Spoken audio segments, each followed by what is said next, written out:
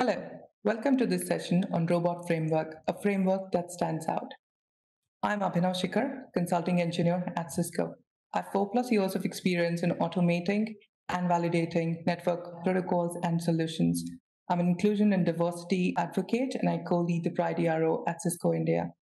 So, moving on, what are we going to learn today? We will start with learning what Robot Framework is, and then move on to understanding more about its features and what the industry has been using it for, probably in the last decade or so. From there, we will learn more about how a typical robot script looks like, and then take a look at sample scripts with regards to network automation, and finally understand more about the logs and the reports that a robot framework generates. So now let's take a step back and see where do we stand today with respect to network automation or automation in general, right? And here on the screen, you see the sentiment shared by a lot of engineers across the world. And most of these engineers are network engineers who are automating networks for their customers or for their organizations at this point. And the kind of experience that they have had essentially speaks that the journey from being a network engineer to being a software network programmer has been challenging. And the reason behind that is the whole process of sophistication comes with a lot of issues around portability and a lot of ramp up time that people typically need to transition. And the intent behind coming with a framework like Robot Framework was to ease that. And if we now visit Robot Framework and we understand what different it offers, the very first thing about Robot Framework is that it's keyword driven. And what I mean by that is that it just uses very plain English statements, not something sophisticated like Python or Java or anything. The very important point here is that Robot Framework is open source as opposed to a lot of other frameworks, which makes it really easy for people to collaborate, for people to get insights into, for people to understand how things work. Right. And talking about the ease of use, the ease of readability, Robot Framework definitely stands out there as well. And the most important point that most of the engineers struggle with is that these scripts work on a particular platform but fail on the other, right? What different it offers is that all the scripts that we write are actually not just modular, but also independent on different kinds of platforms and across different kinds of operating systems.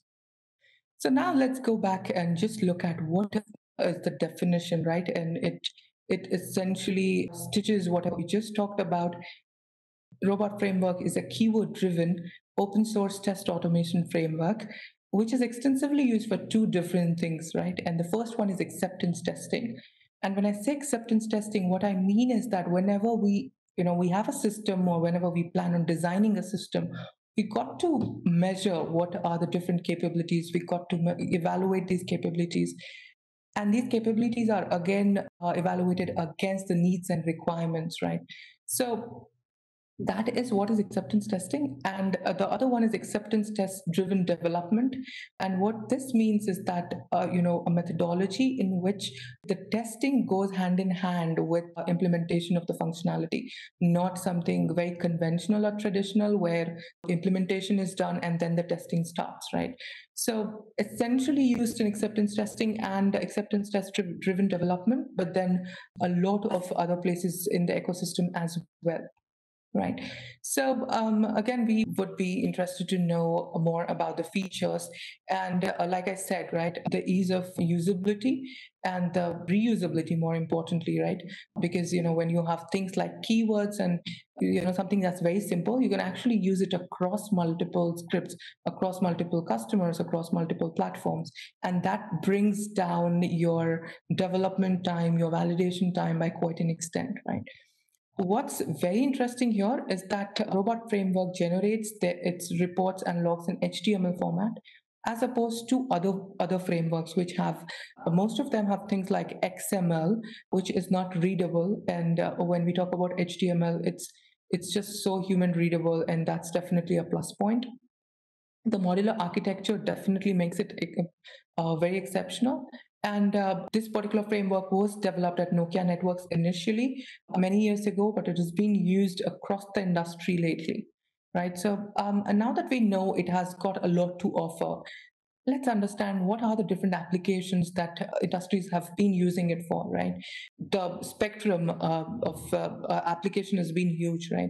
So there are things around web development, GUI testing, things like system testing, running processes, operating system related stuff, robotic process automation, and then finally the network automation, what we want to talk about today. It's a good time for us to also understand that, how do we install this particular framework on our local machine.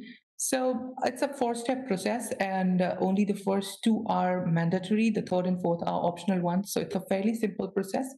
This is in respect to Python. So this particular framework works on top of Python. So the very first step is to download and install Python. That's the very, very first prerequisite. And once you have that, you are good to actually install Robot Framework, which is just one command, pip install Robot Framework.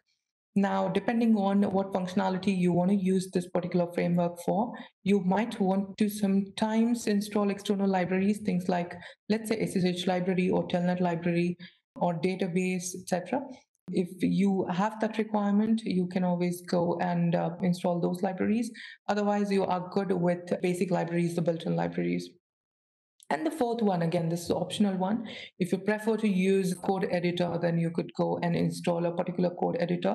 And then there are multiple code editors that Robot Framework supports, from PyCharm to Sublime, Eclipse, Atom, and whatnot. Let's spend some time to understand what the architecture of Robot Framework looks like, right? And as you see on the screen at the top, you see data, right? And when we talk about the networking context, what data essentially means logs that are generated by your devices, which could be your servers, switches, firewalls, routers, and whatnot, right? And when I say data, right, these could be things like configurations, outputs, etc.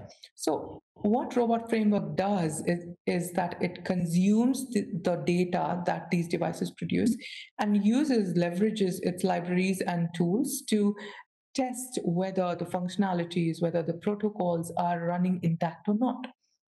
So when I talk about libraries, right, there are two broad category of libraries, as you see on the right of your screen. The first one is built-in libraries. These are libraries that are implicit. You do not really need to source these in your scripts. They will come by default.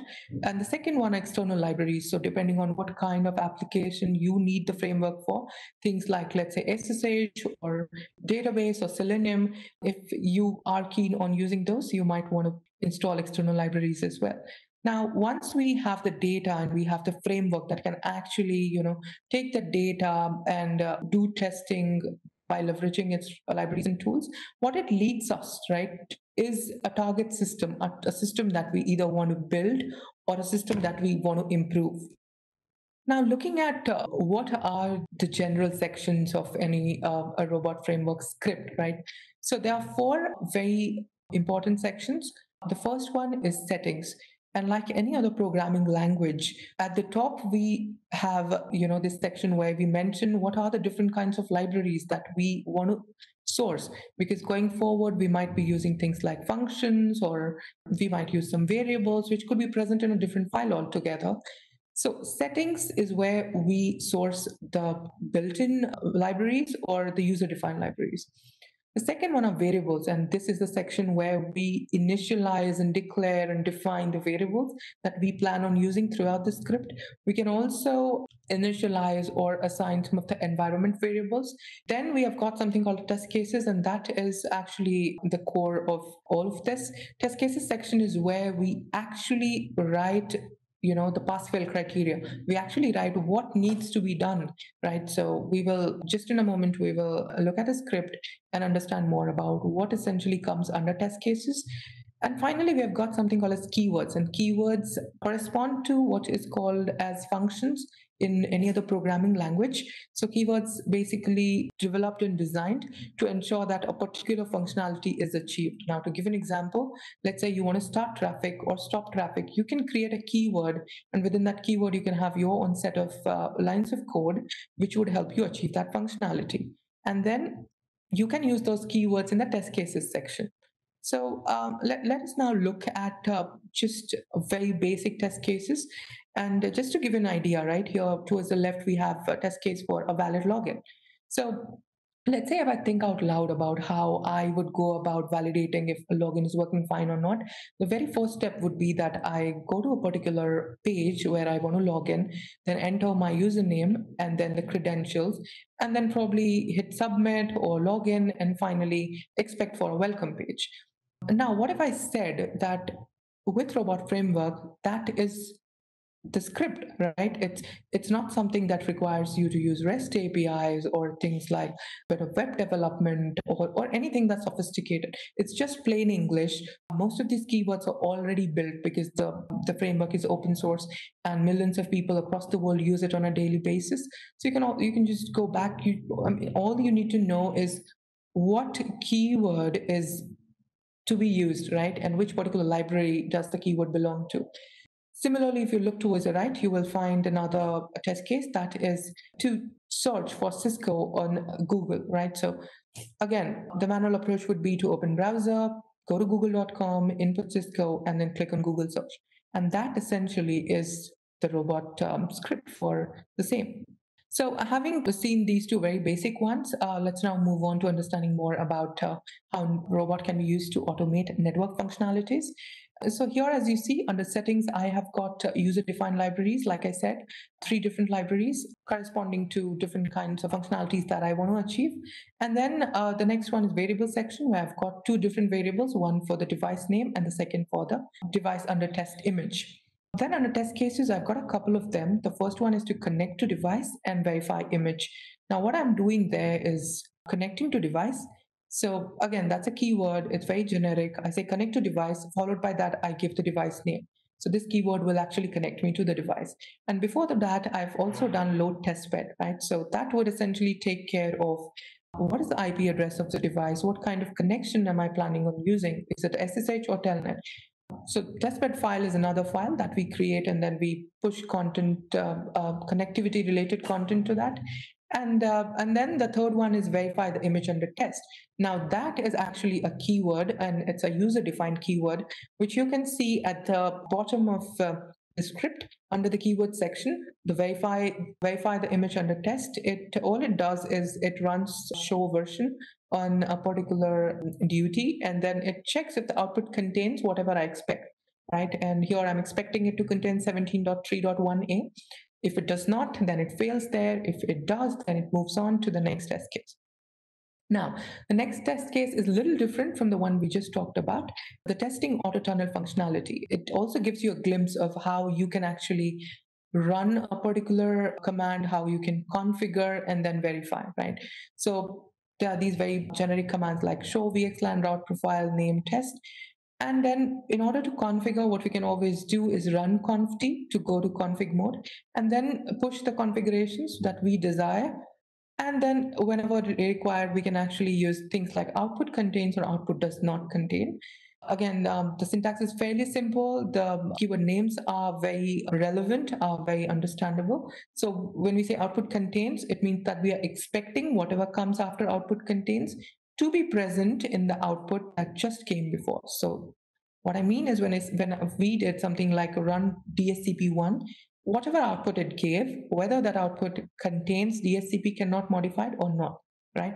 The same holds true for the next set as well, by which I mean DSCP0. So, just to summarize this, when we look at this from a network automation lens, it's not very different from something like a web development. The sections remain the same. The kind of keywords that we use, the kind of libraries that we source are different for sure. Now that we know that, okay, this is how a particular script looks like, what do we get out of that script, right? Let's say we run, do we get a report? While there are different kind of reports that the framework generates, what we're going to look at now are the ones which are the most important and most often looked at. First one is report.html. And as you see here, it's just a very higher level summary of what your start time was, end time, how much time it actually took for the script to run, what are the total number of tests, how many tests failed, how many tests passed, and so on. This is good to get an idea. This is good if your test case passed. You might not really want to go and look at every step and troubleshoot. But then, when you land into a circumstance where you actually have a script that failed, you might want to get, into a deeper understanding of where exactly did things go wrong? What exactly broke down? And that's when you go to something called as log.html, and you're on the screen towards your right, as you see. You'll see two colors, green and red. The ones in green are the keywords that passed. So we said run show VXLAN route profile name test, and that worked. So the command ran and there was no problem. So it was successful. But the couple of red ones, and these are again for verification, output contains, so both of them are output contains. Right. So what happened here is that we were expecting the parameter, that is DSCP cannot be modified or reserved word one cannot be modified in the second one, to be present. However, what happened is that it was not present, these contents were not present in the output, which is why it failed, right? So what we then do is we go back and check what went wrong and then rerun the same script. Now, just a couple of additional features. The first one, collection of test cases. The advantage that it comes with is that if you've got like a bunch of test cases to run, you don't really have to run them one on one. You can just create a batch, you can create a suite, and then run the suite all together. So it saves a lot of time, it saves a lot of effort and energy. The second one is set up and tear down, and this is very important from a best practices point of view, because when we write scripts, it's very much recommended to have things like connecting to device, connecting to traffic generator, activating traffic stream, or maybe verifying if the traffic is flowing. All of these things before the actual validation starts, right? Let's say I want to validate something about BGP, right? I would want to connect to the device, maybe set up BGP traffic and everything prior to the actual place where I start testing that particular feature. So setup section is a dedicated section that would run before every test case. So, no matter how many test cases you have, the first one to run will always be set up. And once that is done, it will then move on to the next test cases in sequence. Likewise, the tear down is the last one to run. And what happens in tear down is that anything that you want to do after, right, or rather at the end of execution. So things like disconnecting from device so that you don't really leave any connection hanging, or stopping your traffic, clearing counters, clearing logs, and all of that, right? What's interesting here is that robot does not only offer the setup and tear down at the test case level, but also at the test suite level. So you can have bigger setup and then a bigger tear down that's like applicable to the whole suite. And finally, the tagging mechanism which Robot Framework offers is quite helpful, because it helps us tag particular test cases depending on functionality. So just to give an example, if you have got things like BGP, NAT, EIGRP, or let's say LLDP or any other protocol, right, you might want to segregate them. And what better than tags to help you segregate, right? So you can always make use of these tags to ensure that your test cases are well in place. Now, just to sum up, what we talked about today were the basics of Robot Framework, how automation looks like today, and how Robot Framework is different. And then we learned about the installation, which was, again, a fairly simple process. We also did look at a few scripts, a few generic ones, and then one which was more around network automation. And then how keywords like output contains or output does not contain can be used to verify. I've also got a few resources for you to go back and revisit. These are quite insightful and helpful. You will find a lot of information listed in these, so please make some time to check them out. If you have any questions, please feel free to reach out to me through mail or ping me on WebEx Teams. Thank you.